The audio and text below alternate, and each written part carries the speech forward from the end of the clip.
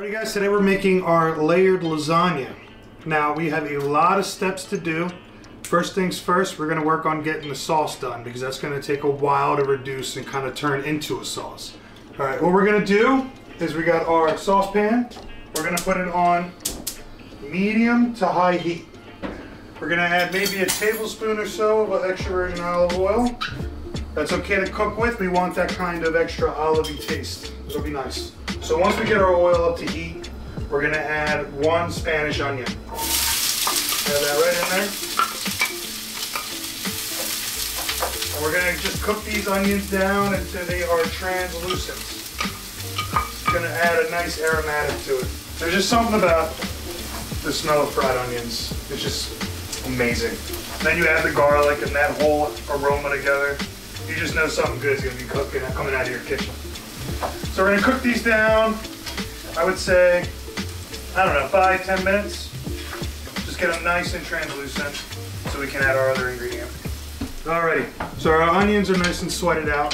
What we're doing now is we're just taking like 4, maybe 5 cloves of garlic. We're not chopping it, we're just crushing it.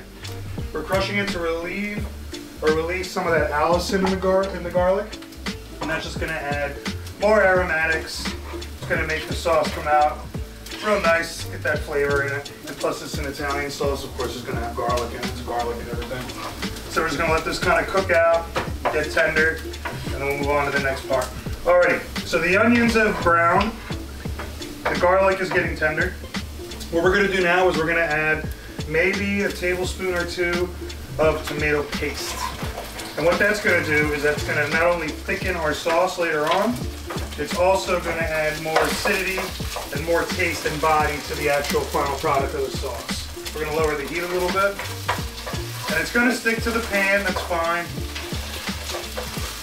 We're just kind of collecting all of it in one glob here. Now while this is cooking down, we're going to add just a little bit of dry oregano. Not too much, oregano is pretty overpowering. Just a little bit, just to give it that familiar sauce taste that we all know.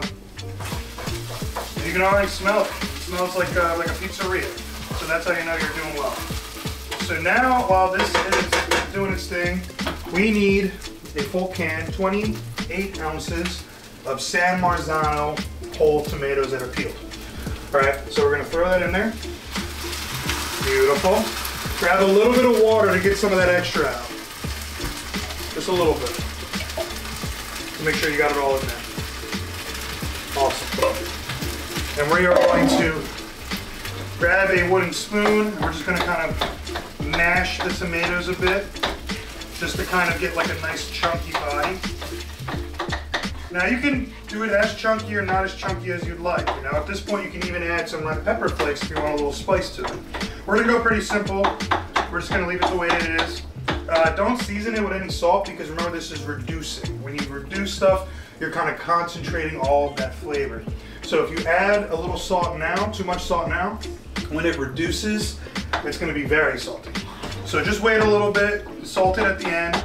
Just keep kind of working those tomato chunks.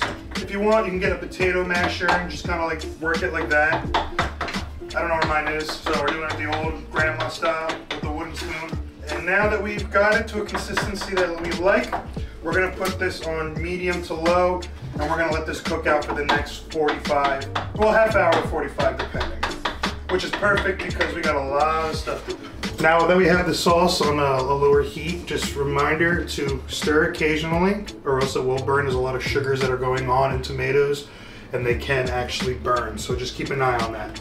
So the next step is we're making homemade pasta. Over here we got 550 grams of all-purpose flour. Now we've made pasta on the channel before, but we're just gonna go over it pretty quickly. We're gonna make a mountain. We're gonna put a little divot in the middle, a little volcano. All right? Then we're gonna add 5 eggs. You want about an egg per 100 grams of flour. So we're using 5. Now we're gonna put all 5 eggs right in the middle of that divot. Oh, we got leakage already. Get back in there. It's all right, the leakage is fine. So while that's there, we're gonna add, oh God, we're gonna add some salt. We're gonna add just a little bit of extra virgin olive oil. And it's not going to matter that these are on the counter. We're going to shove it right back in there anyway. There we go. Well, doing what it wants. There we go. Yeah, that'll work. So we're just going to start beating these eggs right in the middle of the divot, kind of working the flour in little to little, or just all over. Like I said, it all comes together. Looks a little messy. And that's the thing is with homemade pasta, you just got to be patient with it because it just looks like we're making a mess. And we are making a mess, but it's a controlled mess. And that's the important bit. That's controlled enough. All right, so now that we've got that beaten in, we are gonna take a bench scraper. We're just gonna kind of fold everything over. Fold it over, work it out. Again, it's gonna look like a mess. You're gonna be panicking. My wife's gonna come home and destroy the kitchen, but don't worry. You're just gonna keep working it. Now I believe we can start kneading this together. Just gonna work it. There we go. If you think it's a little too dry, add a little more olive oil. I think we're okay. All right, hold on. I need to get my jacket off. I'm dying of heat stroke. Ah, oh, ladies. There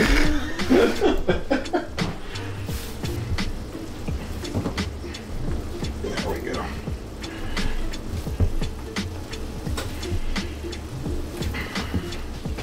It's so fucking hard. Alrighty.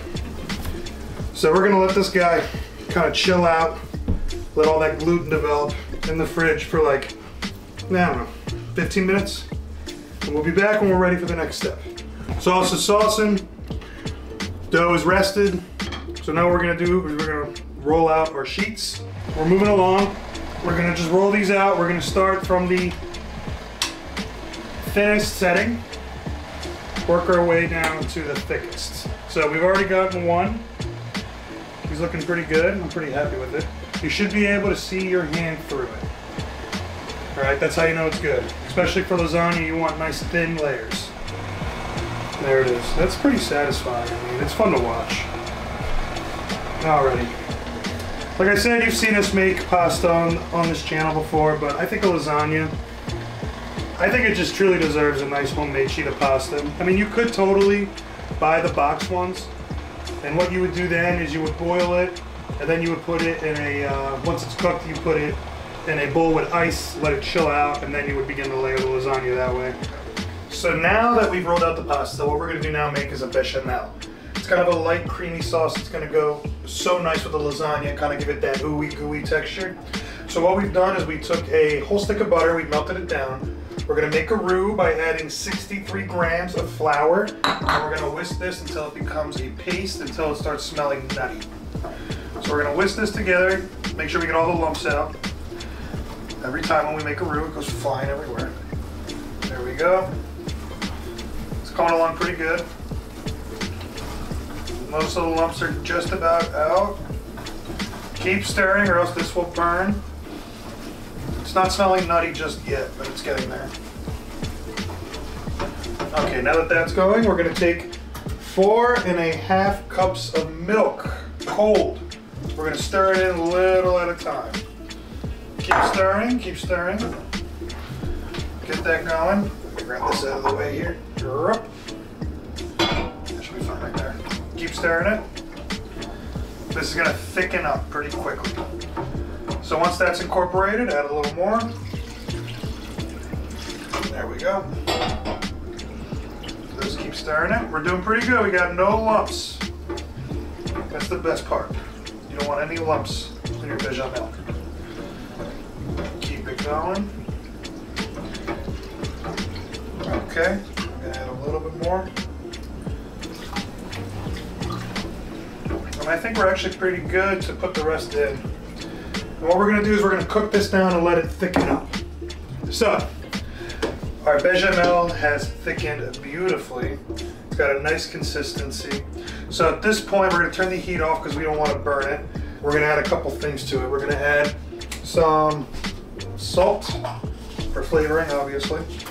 2 healthy pinches, maybe 3. We're gonna add some black pepper.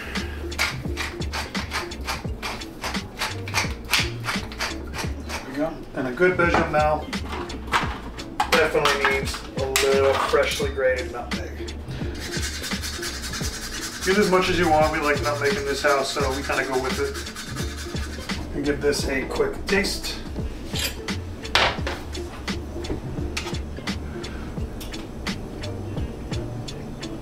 That's perfect. I love that. Awesome. Now we're gonna get to the point where we have to brown the meat, and then we're ready for construction. So we're gonna go on to the next step. All right, so what we're doing now is we're gonna brown the meat for the lasagna. What I like to do is I go to the supermarket and I get those, kind of like those meatloaf mixes. So this has pork, veal, and beef. And I think that's actually perfect. It's a perfect accompaniment for our sauce. Put it in the cold pan. We're just gonna brown it. We're not doing anything crazy with it. We're gonna brown it and put it directly into our sauce. All right, meat's been browned. We're gonna season it liberally with a little bit of salt, because remember, it's going in our sauce. We didn't season our sauce yet, so that's okay. Black pepper's good. A couple turns. And you're gonna see there's a lot of liquid in here, and that's totally fine. We're gonna actually use that liquid to thin out our sauce that thickened up. So we're just gonna dump the whole thing in there. There we go. Perfect. Throw that in the sink, and we're just gonna push that all together. And that's our kind of quick, easy bolognese. Good. Give this sauce a little taste test.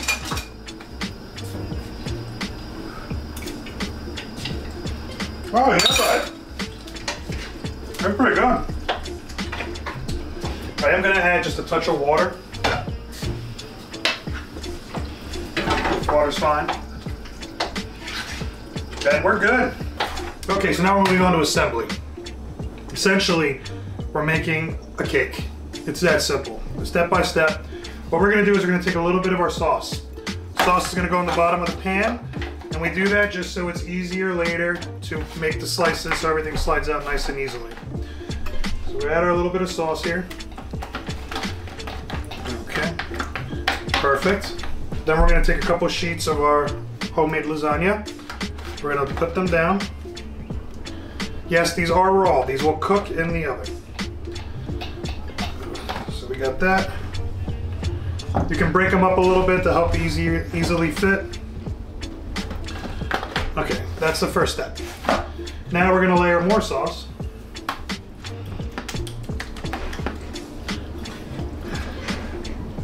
There we go. Now once we've done that, we're gonna add some Pecorino Romano. I like the taste of it. It's a little more sour than regular cheese. I think it's gonna go good. We're gonna add our bechamel. Bechamel, we're just gonna kind of layer it on top like that. Perfect. We're gonna add a couple knobs of fresh ricotta. Put that on top. And then we're gonna add our fresh mozzarella. Okay. Then we do it again. Now we're on to the fifth layer.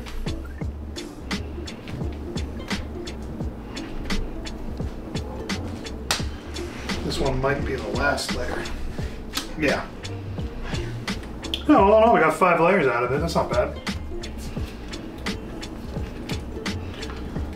Not bad at all. I like to squish it kind of like just to even it out here. Put our sauce.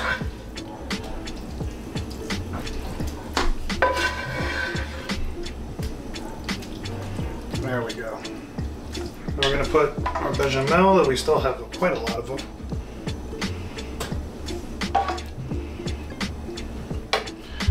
Add some more Parmesan.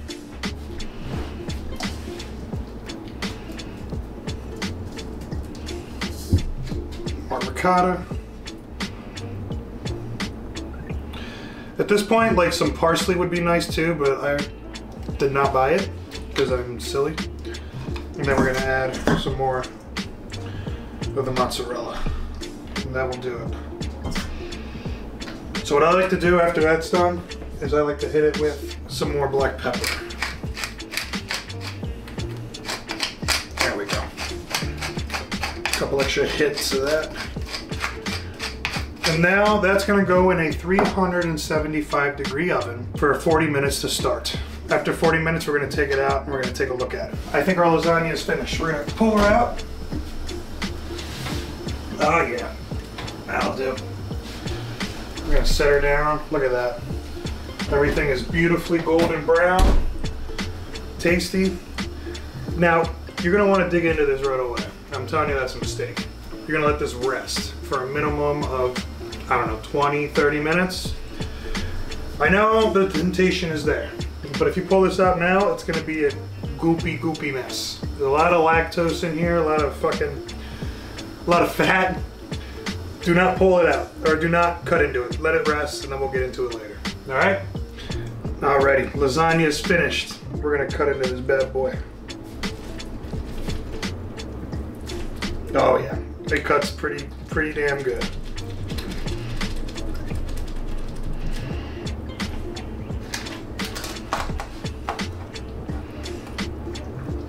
Yeah, bud. Look at that. And there it is, my friends.